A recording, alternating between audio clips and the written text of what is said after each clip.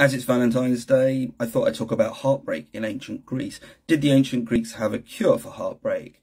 Yeah, they did, sort of. Not one I'd advise you doing, though, because it involved jumping off a cliff.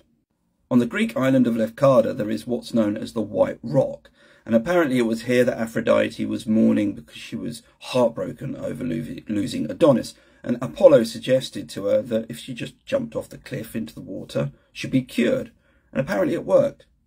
So people tried it. The idea then was that if you fell in love and you were heartbroken, you'd jump off this cliff into the waters below and you'd be cured of it, either because you didn't make it or somehow it managed to actually cure you of your heartbreak. And we've got a list of people who apparently undertook this, and it comes courtesy of Conon. He was a Greek writing in the time of Augustus, and he was a grammarian. Conon the grammarian. Close. Here are a few of the names of the people that took the plunge, literally, and what happened to them. Hippomedon didn't survive. Nicostratus, who may have been the son of Aristophanes, not unsure about that, he survived. Maces did this 4 times, and he survived all of them, so he was obviously falling in love a lot.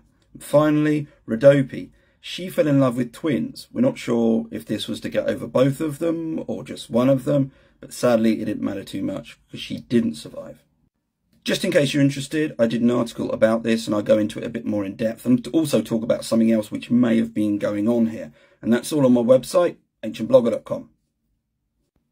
Whatever you're doing or whatever you're not doing on Valentine's Day, enjoy yourself. And if you are feeling a bit heartbroken on a serious point, just look after yourself, okay? Take a moment, watch a film, chill out, speak to someone. Anyway, leave a comment, ask a question, that kind of stuff.